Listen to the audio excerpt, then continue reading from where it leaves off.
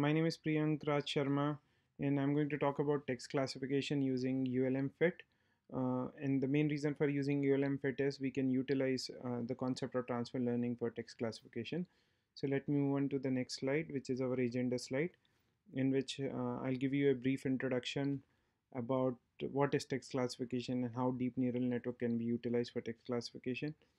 And the second thing we are going to talk about is how transfer learning can be utilized for text classification, and then what are the methods that we have used. So this is based on a paper which is for ULMFIT.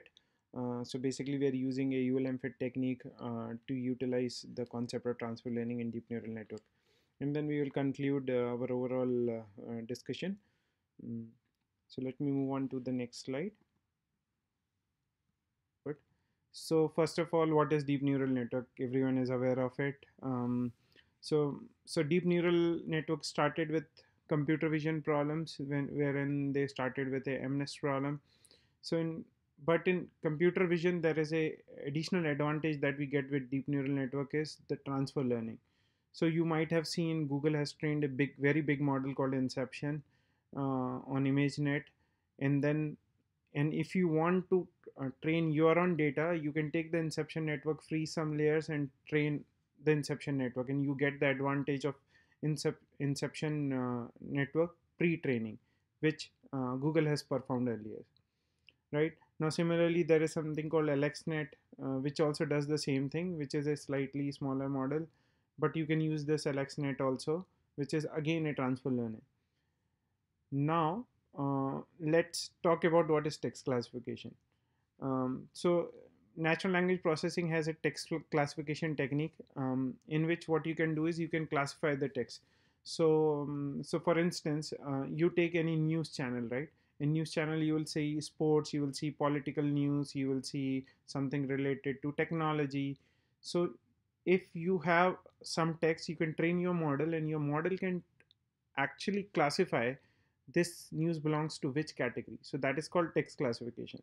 And there are so many applications which people have developed, like for instance, like I mentioned in my slide, like spam, fraud detection, and there are so many such categories. But now there is a problem with this. Now the problem is, what happens is, like in computer vision, you get an advantage of transfer learning, but with NLP text classification, you do not get that advantage, because you have to train your model from the scratch, and then if the data is so huge, that will be a time consuming process to train the entire network again. So now how to overcome this thing? So that's one of the reason that paper was proposed. So let's see what language model is, how language model is used for the text classification. So in language model, we basically find the context. So for example, if you look here, we can whatever relationship men to women is there, same relationship can be demonstrated using uncle and aunt, king and queen. So that's the power of language model. But the problem is, if we just use language model for text classification, because of the vocab size, the metrics that you generate will be very sparse. So how to overcome this sparsity problem? So let me move on to the next slide, which is the universal language model fine tuning. So this is what the author has proposed in this paper. So this problem can be solved using three techniques. So one is discriminative fine tuning, then the slanted triangular learning rates, and the gradual unfreezing. So let me move on to the next slide.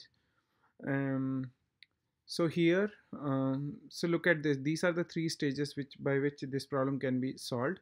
The first is you take a neural network model, and then you basically, this is LM pre-training, language model pre-training. After this, you will fine tune this network, and then you will perform the classifier fine tuning. So let's look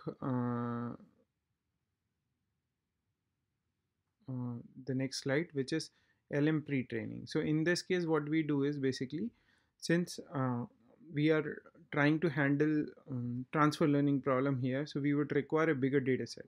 So in this case, what user has done is, or the author has done is, he has taken a Wikipedia alt text, and trained his network on Wikipedia.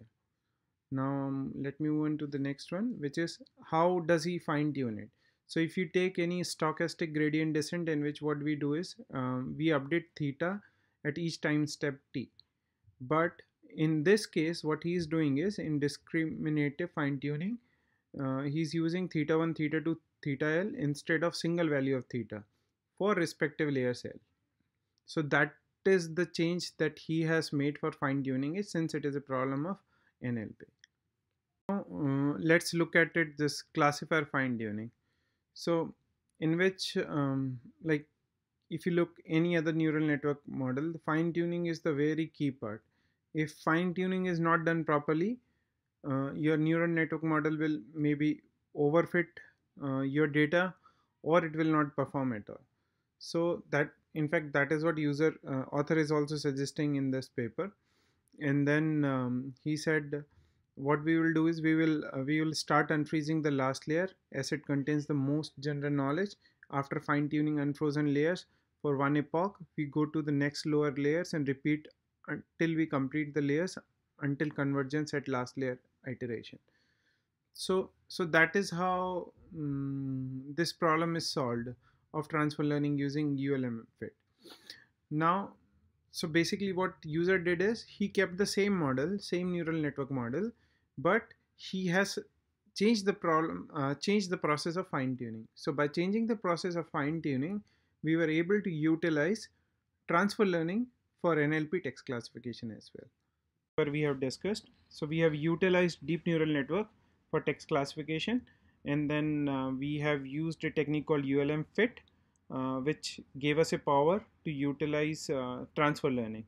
And then how ULMFIT works is basically it is just it has changed the fine tuning of the network, and it has different approaches like freezing layers, and then the way you update the weights of the network during the training, and due to which you can utilize transfer learning for text classification process. And then I have also added references here. So this is the paper, and then this is one blog which I have referred to prepare this presentation. Thank you guys. Bye.